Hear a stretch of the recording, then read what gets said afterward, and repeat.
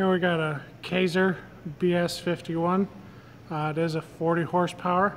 Gives you about 160 actually on these ones. I believe it's 195. Yeah, 195 CFM on there. It is currently wired for 480 volt. I will go ahead and fire this up for you.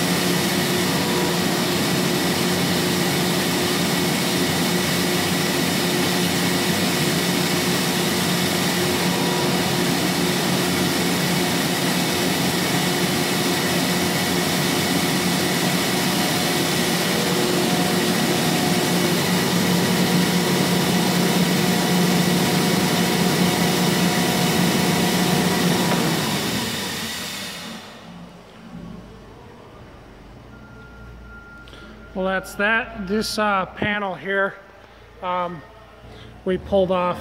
We replaced the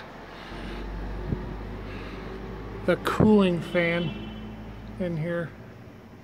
Can't see it too well, but so we got a new cooling fan there. That's the repairs that we had to do on this machine to make it running.